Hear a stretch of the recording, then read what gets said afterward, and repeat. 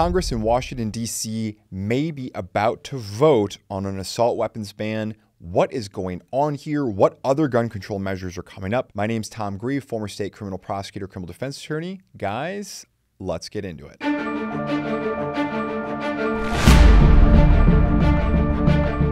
So if you've not already seen our video where we're talking about House Joint Resolution 44, where the Republicans were able to successfully pass out of the House by a vote of 219 to 210, a bill that would effectively repeal the ATF's pistol brace rule, check that in the description box below. The Democratic Party is not very happy about the fact that the Republicans were able to successfully pass out of the House by the vote of 219 to 210 back on June 13th, 2023, the bill that would ostensibly repeal the pistol brace rule passed by the ATF.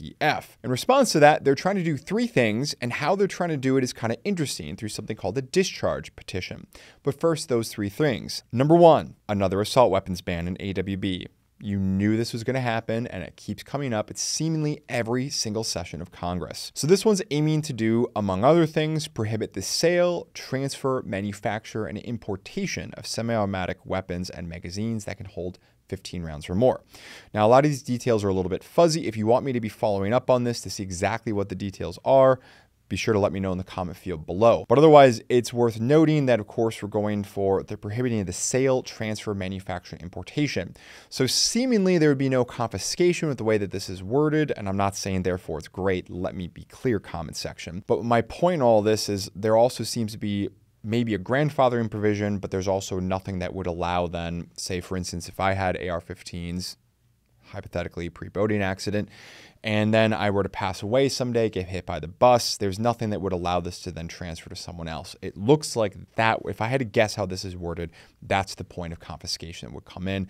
Probably the same for magazines as well, if I had to guess. And of course, we did a video talking about the legal attack, the playbook of what's going on to attack the Second Amendment, all these different points. So be sure to check that out on our channel as well. Number two, the Bipartisan Background Checks Act. This is an act that would institute near universal background checks for gun sales with exceptions for family transfers and temporary hunting transfers. Okay, what's going on here? Well, let's just remember, quick history lesson, that all, of course, firearm registrations, and of course registrations is the prerequisite to confiscation and ban, have to basically start with some sort of universal background check or something like that. We need some sort of way of knowing where all the guns are and who has them.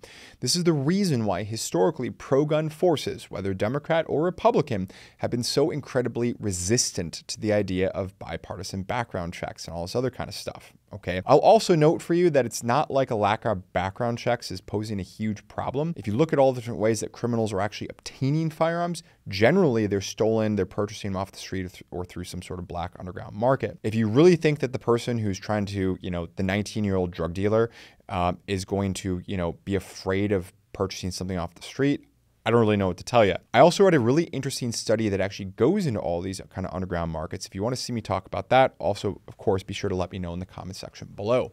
But the bottom line to this is, look, you talk about the so-called gun show loophole, something that, of course, many politicians love to run on.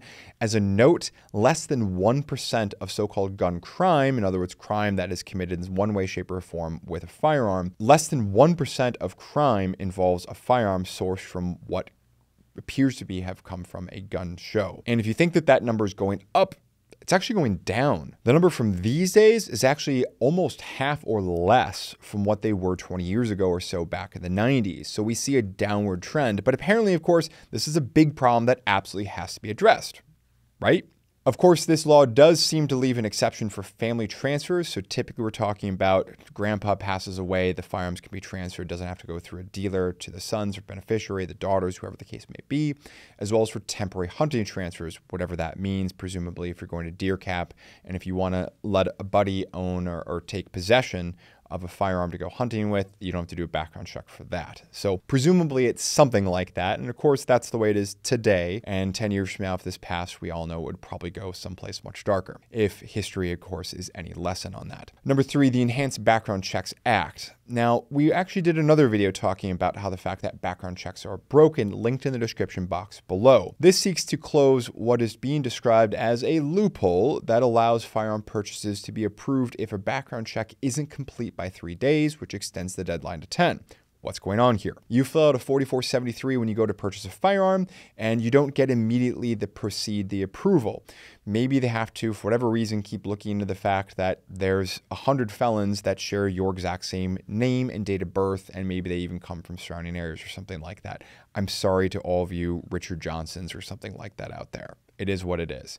I'm not telling you anything new. But the point is that if the ATF doesn't actually complete their background check process, then after 3 days, it basically allows the dealer to go ahead and to proceed if they want. And of course, subsequent to that, if the ATF figures out, oh, we never should have approved that, or if the FBI, I should say, figures out we never should have approved that, then that's where you get agents at your door saying, yeah, you need to give that back right now. This would extend that deadline to 10 days so the FFL can't immediately proceed if they choose after those 3 days. Guys, super quickly, show your support for the Second Amendment as well as this channel by clicking like. It's the best way of just taking a moment that doesn't cost you anything, helps us in the YouTube algorithm, and it helps you tell me, as well as the comment section, what kind of videos you want to see us do. So thanks very much. Back to the show. So that's kind of the quick hits roundup on what the Democrats are proposing. But how the heck are they doing this? Well, they're doing it through what's called the discharge petition, and it has been used to actually help gun rights before. So what's the English version of what is a discharge petition before we get into kind of the weedy, nerdy parts? The English version is this. Both parties have used this. It's a means of getting a bill out of committee where maybe they die or they don't ever get to see the light of day. And there's some formulas and procedures on how to do that. And that way you can get an up-down vote on the House floor.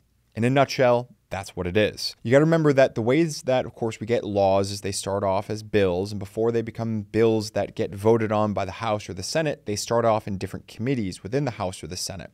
They have to survive and get through those committees before they get to the vote on the House floor or the Senate floor, and then they crisscross the other House so that they're both voted on before they go up to the president. It's also worthy to note that, of course, most or many state legislatures work the exact same way. But what happens if you're not the majority party and you want to see a bill emerge from committee to be voted on? Because keep in mind, the majority parties control a lot of the agendas and a lot of these subcommittees. Well, originally you only needed 1/3 of the House members in order to do this, in order to exercise a discharge petition. That discharge petition would have then basically ripped it out of the committee by discharging the committee and then given it the up-down vote. However, in 1931, the rules were changed from requiring 145 votes to 218 votes. That means that you will need an absolute majority of House members. Since this typically comes from the minority party, it will almost always be necessary to flip some majority party members to defect and to sign on to the discharge petition. Now, this used to be a lot easier when signing onto a discharge petition was actually a secret process, at least until the clerk were to read the names aloud, and therefore they did that because the measure was passed. But this would allow different members of the majority party to basically perhaps claim one thing to leadership. No, I'm not supporting this, even though they had secretly signed on to it.